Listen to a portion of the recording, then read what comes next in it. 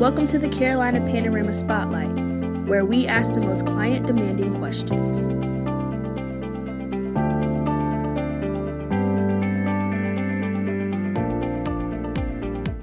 Welcome back to the Carolina Spotlight. I'm your host, Ebony Christie, with the Spotlight series designed for professionals and industry experts to answer the most pressing questions and issues that most consumers have today. Today, I'm sitting next to Mr. Dominick Mjarten of Optus Bank, who has over 20 years of experience in the banking industry. Welcome to the Spotlight. It's a pleasure to have you today. I know that there's a ton of people who have a lot of questions, so we're just going to jump right in. I want to first say that I had a pleasure walking in this morning. We have a beautiful facility, so congratulations in that regards. But how does a young man from the Czech Republic move to America and basically run a Black-owned bank? A very long story, so I'll try to make it very brief. But I had the great fortune of growing up in a family that always educated us about the world.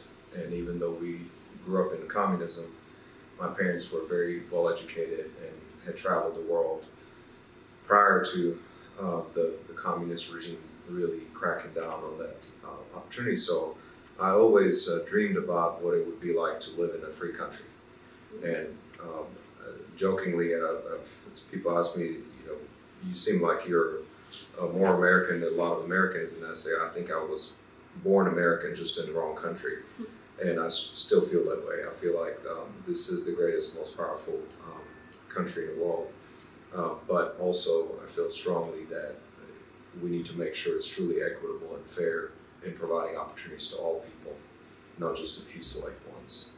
So what brought me to Optus Bank and brought me to banking, community development banking in particular, is my desire to make sure that the United States is the country that I believe it once was, or I believe that could be, if it were to provide fair and equitable opportunities to all people, regardless where they are in terms of their inherited privilege. So I believe that my journey to Optus Bank is really building on my own journey and the belief that we need to make sure every person in America has a chance to live a healthy and productive life.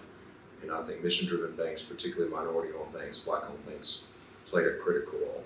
So the work that we do at Optus Bank, and the reason I'm here, is not to run a bank.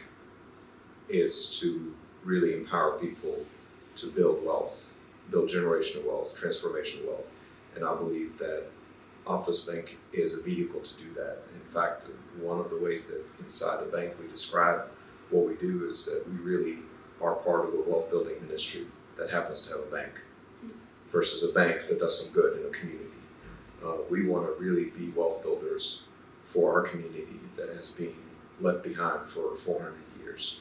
And we are fortunate to have a bank as a tool to do that. Now, first and foremost, we have to run a really strong and profitable bank, but we have to do it with intent to close the racial wealth gap. And so that's why I'm here, for that sole purpose, not to be a banker, but to really be someone who enables everyone to live the American dream that I've been fortunate to live. I think it's awesome that you are aware of a lot of the issues that happen here in America and that you are trying to change that. So when the South Carolina community, or this South Carolina community bank became Optus, I know that a lot of African Americans were afraid that it would no longer be considered Black-owned. So how has the ownership composition changed? Yeah, and that's a fair question. I think out of the 18 Black-owned banks in America today, we're probably the only one that's run by a white guy, especially a white guy from Czechoslovakia for sure. So I don't take that lightly. I think it is important to acknowledge and be very candid about, our mission is to close the racial wealth gap. And I happen to be fortunate to be part of that mission. The bank is, as it has been for over 100 years, Black-owned. Majority of our African American shareholders are still with us, and majority of the voting control of the bank, people who truly run the bank, who hired me to be part of their journey, part of their mission, to be a steward of their investment, are majority African American. And we intend to keep it that way.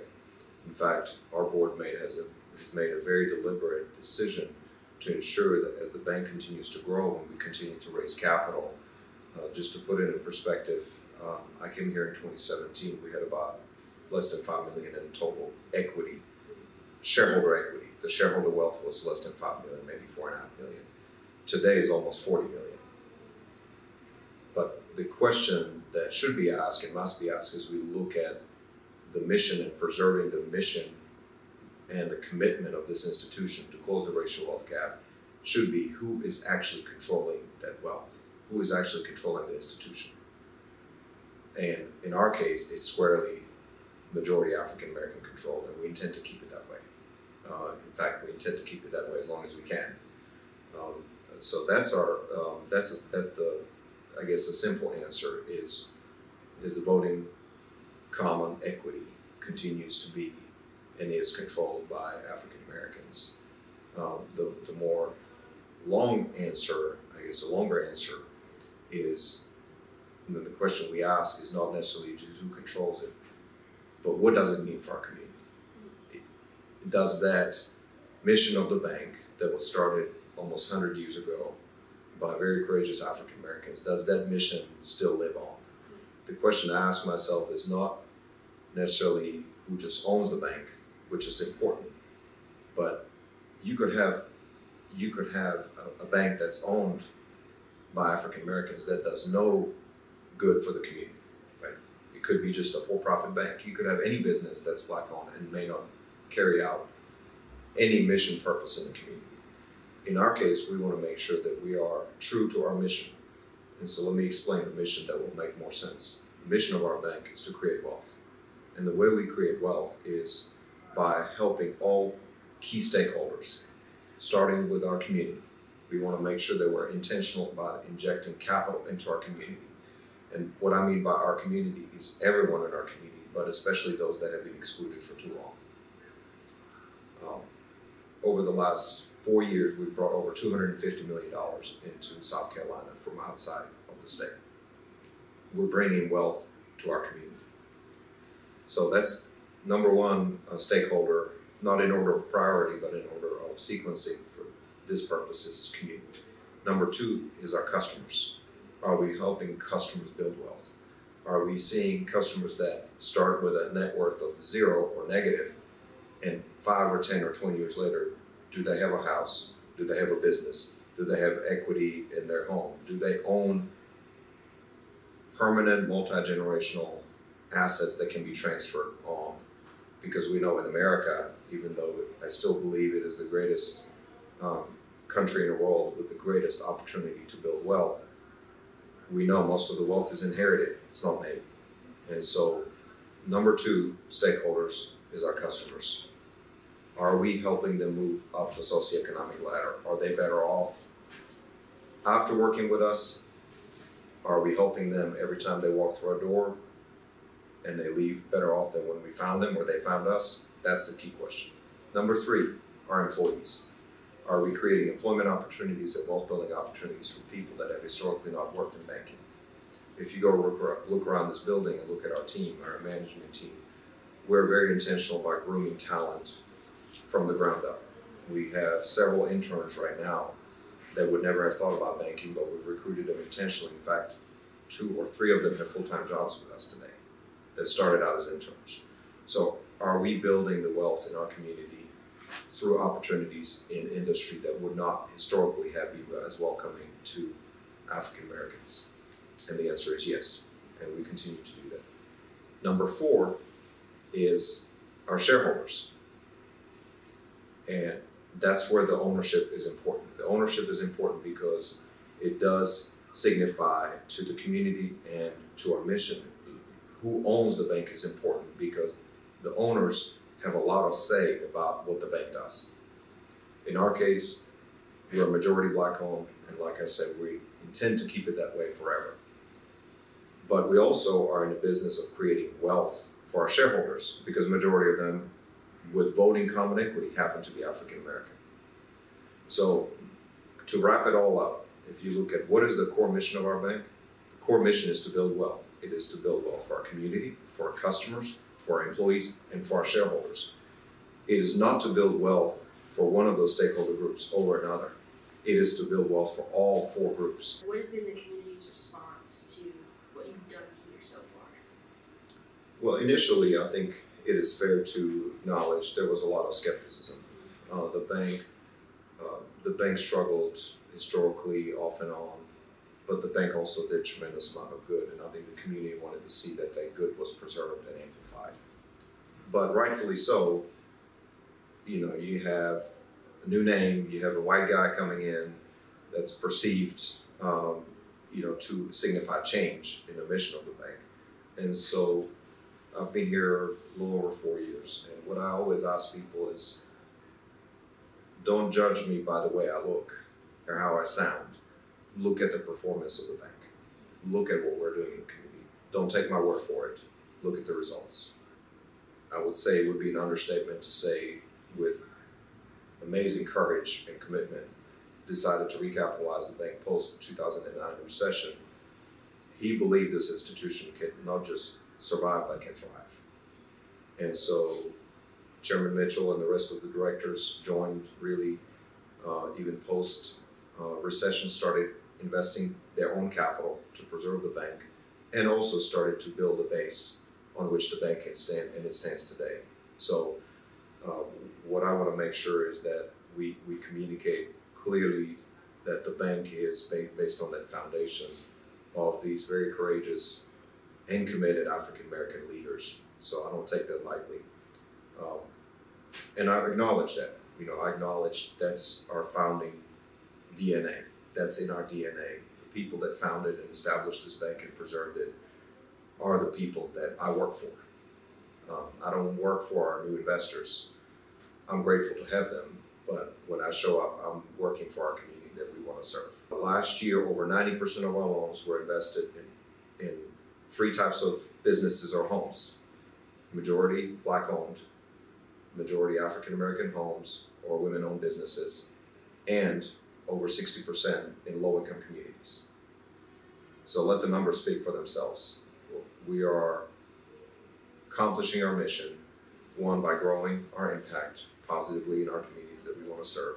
We're also accomplishing it by making sure that that impact is channeled intentionally to underserved businesses, underserved people, or people that have historically been excluded. Do we do everything perfectly? No. Are we experiencing growing pains? Yes. Are we struggling to make sure that we are truly, truly amplifying our impact? Every day. The question we ask ourselves every day, how can we do more for our communities? How can we do more for our mission? How can we make sure that every person that walks through the door, whether it's that door or the virtual door today in banking, a lot of the transactions are virtual or digital, when they leave us better off than they found us. So we're challenging ourselves every day to accomplish that mission. But again, those are just words. Look at the results. Shifting gears a little bit, besides people wanting to know the Optus Bank story, people also want to know how banking works. So the question that I have is, how do banks calculate fees? Well, it depends on what kind of fees. So let me back up for a minute. Maybe it would be helpful to just share how banks make money, period. So historically, most community-based institutions like ours, and institutions also, to clarify, that are accountable to their local community, right?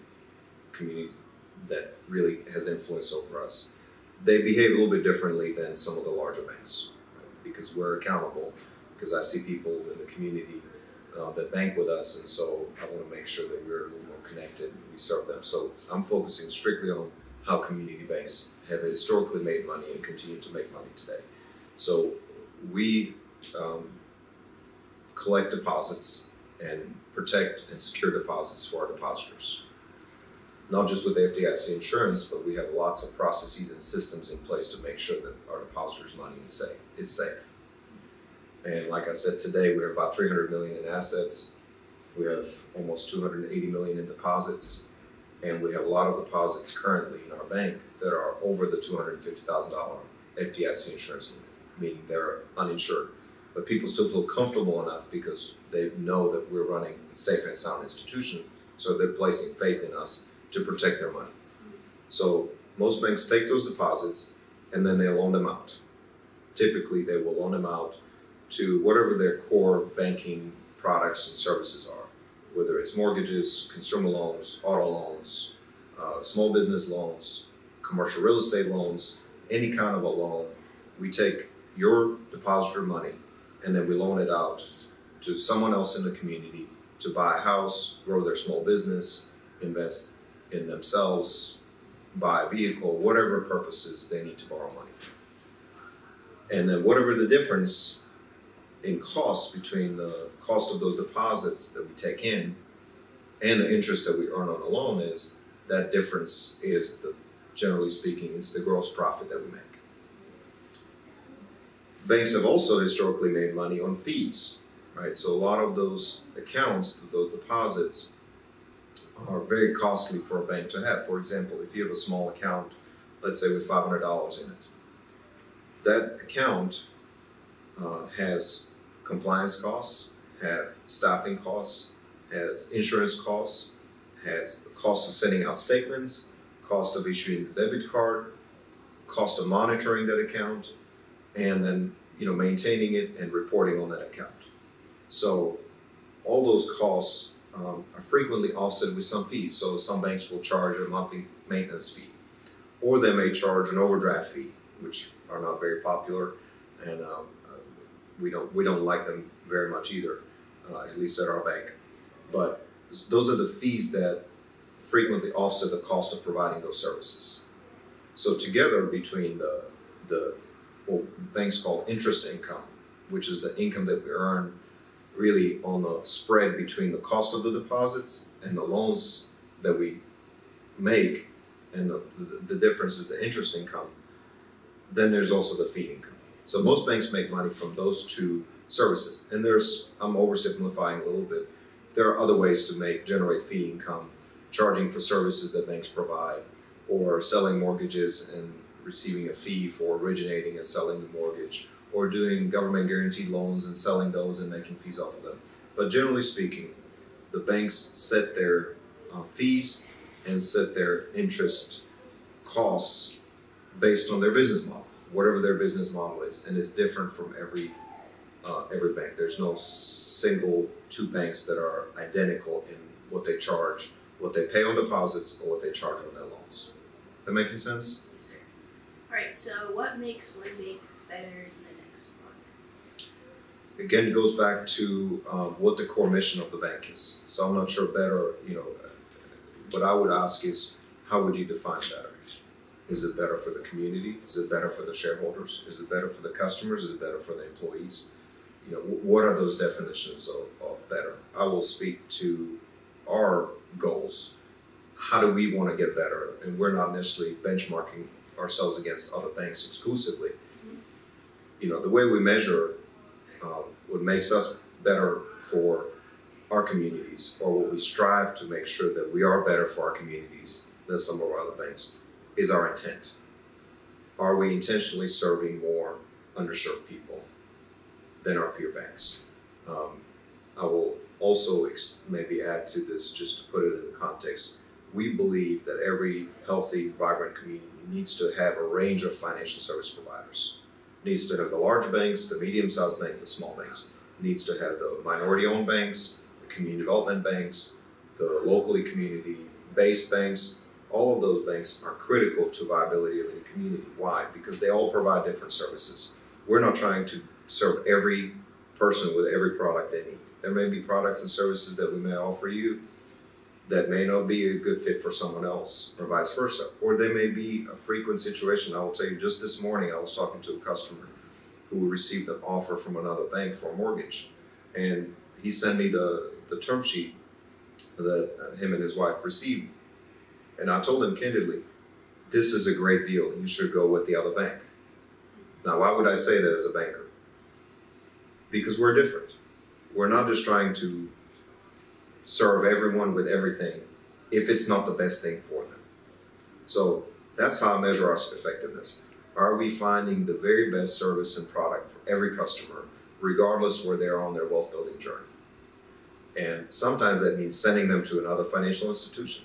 Even though we give up that customer, we still don't give up the relationship, because guess what? This person, 6 months from now, he's going to come back when he needs a new work truck, because I was honest with him and I helped him get a better deal. So now we've built trust, we've built a relationship, and so we're that kind of an institution. So it's a very long answer to your very seemingly simple question, but a very complicated question is, we want to make sure that we're the best for our communities and our customers that bank with us. Not for everyone, but the people that bank with us, that choose to bank with us, and the communities that want us to be there. We want to make sure that we're maximizing our positive impact on that community. Why do some banks provide loans while others may deny someone who has the same criteria? Great question. That's another thing that separates us from a lot of the other financial institutions. So I frequently get this question, especially by national media, that are asking, what's different about you being a minority-owned bank and a community development bank? And the difference for us is the way we evaluate every person is not any different than any other bank. And so those basic principles of banking that have proven to be good predictors of one's ability and willingness to repay is the 5 C's of lending. So your credit, which means your credit history, your capital, how much capital do you have as a person or as a business, your cash flow, can you service the debt, do you have the ability, do you have the income coming in to pay the loan? Then it's your collateral. You have the collateral, whether it's you're buying a house, is the house worth what you're financing or what you're paying for it? And then it's character. Character is the toughest one, right? Because how do you evaluate one's character?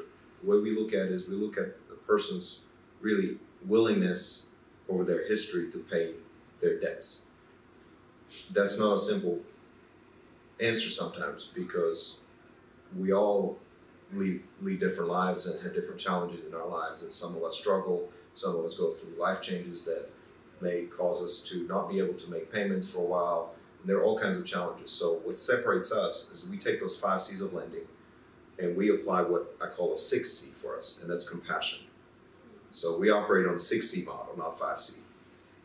That 6 C is what makes a difference. So I'll get to your question indirectly a little bit. If you look at our credit performance, the loans that we make over the last 5 years, they outperform most community banks in terms of the quality of the loans. So you should ask, so how can you be a mission-driven bank and make credit available to these underserved communities and people and still lose less money? The simple answer is we work a lot harder at making that loan work for the customer than many of the large institutions. And then I'm not saying they're worse or better. Their model is different. So our model is to focus on closing the gap. So if a person comes here and they need to borrow $50,000, for most banks, if you need to underwrite a $50,000 loan, you're probably going to spend so much time that that customer will never be profitable for you, because it takes hours and hours of analysis. And the old saying in banking frequently used to go, if you need to borrow $50,000, you're probably not qualified. If you need to borrow $50 million, you're probably qualified. I don't believe that's true, by the way. But what is true is that that $50,000 borrower is going to require a lot more support frequently than that $50 million borrower. And so, to answer your question now directly, why do some banks approve customers and others don't? Is because every bank has a slightly different criteria that they're willing to accept. I'll give you an example, it's very specific. Just yesterday in our loan committee, we looked at a loan that was a very long-term fixed-rate loan. The customer is very strong and very credit-worthy, but our risk tolerance is not such that we could offer them credit, because what they were offered by another institution was much more longer-term fixed-rate loan that we're not comfortable with as a smaller bank. That doesn't mean that we don't want to serve the customer. It doesn't mean we even decline them. We just said we cannot offer you that particular structure of a loan. That's why I believe we need to have a vibrant and diverse, robust financial ecosystem where you have mission-driven Black-owned banks like us, But you also have larger banks that may have the ability to make those types of loans. So ultimately, what I believe, why we're critical to this role is because of going back to the 6C. So we take the extra time to make a loan work that may not make sense for a large institution. But we also make those larger loans because then you could ask, the next question would be, well, how can you have a viable business if you're spending 10 times as much time on individual small loan that most banks would not even touch because it's so small? You know, how is that viable? How can you actually pay your people to do those loans where they're not going to make any money? The way we do it is we support it with larger loans. So we just make a decision. It is our mission to serve everyone, regardless where they're on their wealth building journey. And we're going to work just as hard on that $50,000 loan as on that $50 million loan. And the way we make it work, we receive a lot of support, right? So what makes our business model work is we receive a lot of mission-driven individuals who have plenty of choices to either invest their capital somewhere else or do banking business with someone else because of our core mission of making those loans that most banks would not make. They choose to join us. So that's that model. Essentially, it's a cross-subsidy. We use the larger loans, the larger relationships, and the impact investors that we receive to support our core mission, which is to make loans that most banks wouldn't touch. Very complicated. So I just ran through 20 years of my learning here in about 5 minutes. All right, so this question just kind of popped in my head. Yep. So as a college student, I'm kind of learning how to be financially independent. I just opened my own bank account. So like, what's your suggestion for college students who are wanting to build wealth for their future, but also for someone who doesn't have credit and wants to build their credit? Being focused and disciplined and setting aside whatever surplus you can generate. And every person, regardless of their financial situation, can save $1 or $2 or 20 or 50 or whatever a week, right? Being disciplined enough. I would advise every college student to try to live debt-free, try to accumulate as much as they can in early days when they're still forming their financial habits and their spending habits. Not spend every dollar that you have over what you've earned, but set it aside, create a separate savings account at a different bank or even at the same bank, but forget it's there. And every month when you have a little surplus, put your surplus in that account. And you'd be surprised what you'll have when you are finishing school or getting ready to go to graduate school. The last thing I'll share on that, part of our mission, you're going to get more than you bargained for with that early question you asked. But when you think about what separates a person in America from moving up the socioeconomic ladder or staying where they are, it's not what kind of a job they have necessarily. It's not even what their credit score is. It's not even what race they are, although that plays, as we know, that plays a huge role in it. It's not what gender, what school they went to. The number one predictor of one's ability to move up the ladder is the wealth of their parents. Right? Which is a little depressing, right? Because if you're born into a low-wealth family, then your trajectory in life is going to be, statistically speaking, I'm not saying they're not winners who exceed their place in life that they were given in a way because of the socioeconomic system that we built. There are exceptions to it, right? Everyone celebrates Sam Walton and Mark Zuckerberg and everyone else, right? There are exceptions to that. But ultimately, the wealth of your parents is what determines frequently, statistically speaking. I'm an exception. You're probably an exception. You'll be wildly successful.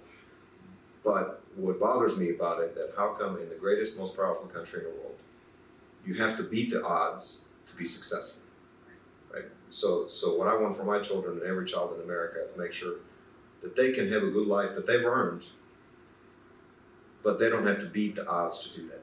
So now that the bank has completed its first 100 years of completion, and in respect to COVID-19, how do you see the bank evolving in the next century? We believe we are building on the legacy of the very courageous investors and founders, which included Modjeska Simpkins over 100 years ago. And we believe we're just getting started. So the way I see the first 100 years of really hard labor and vision that our shareholders, from our founders to our chairman Mitchell today, have really built a foundation that we have to use as a foundation, that we're just getting started. And what I mean by that, over the last really year or two with the pandemic, most mission-driven banks and community banks have really experienced resurgence of interest because the communities that they serve realized that they needed a locally accountable institution. When I was sitting in this office in March and April of last year and the bank was officially closed, we had people banging on our windows wanting to come in and get help. We answered their call.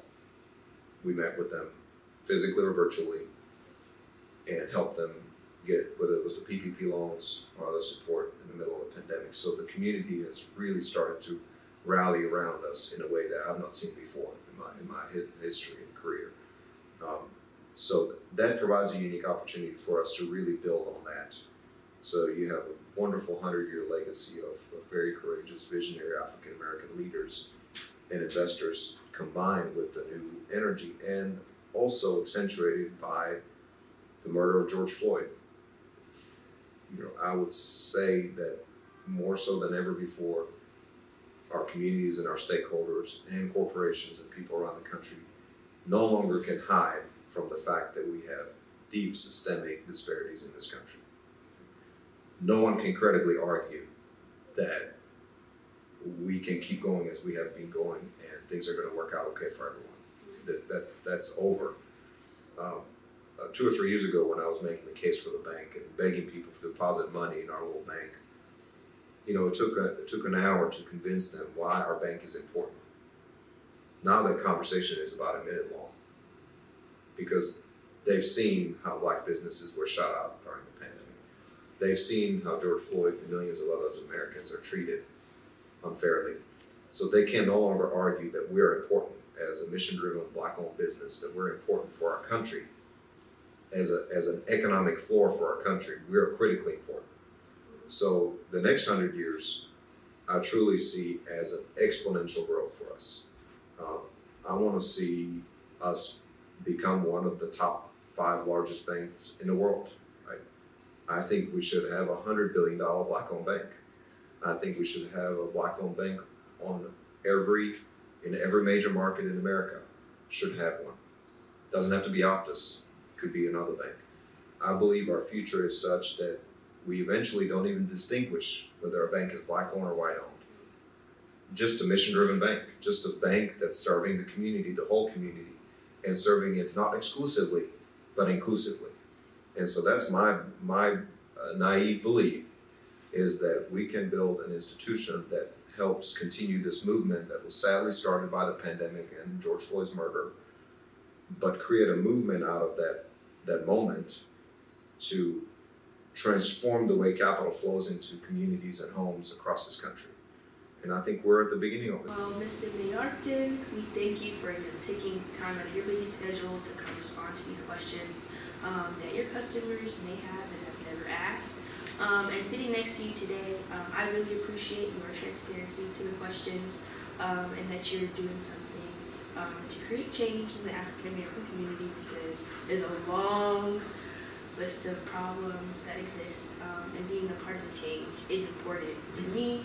And I know when we edit this and make it all pretty and put it on the internet, your customers in this community will appreciate it as well. Well, thank you. No, it's been an honor, and I just look forward to seeing the product. And remember, if you would like an opportunity to be a part of the Spotlight series, send us an email at spotlight@carolinapanorama.com, and our team will get back with you shortly to ensure that you have an opportunity to answer the most client-demanding questions. Thank you.